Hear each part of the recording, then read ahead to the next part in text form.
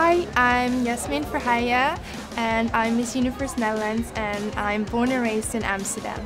Amsterdam is one of the most tolerant cities of the world, so Amsterdam has taught me to accept others and fight for what I believe in. Netherlands have the most bikes in the world and now I bike also, but first I drive scooter a lot. I love art and history, and Amsterdam has a lot of art and history and museums, and always when I'm biking through Amsterdam I always see new things because every canal house is different.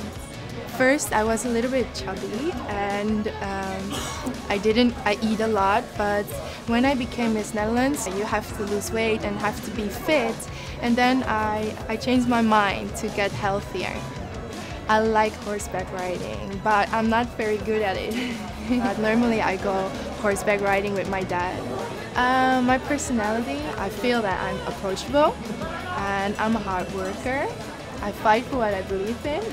I'm a family person, and yeah, my family learned me to accept others for who they are, and I'm very multicultural. I'm Indian, German, Indonesian, Chinese, and also Dutch. Because of my multicultural background, I feel that I can relate to people and people can relate to me.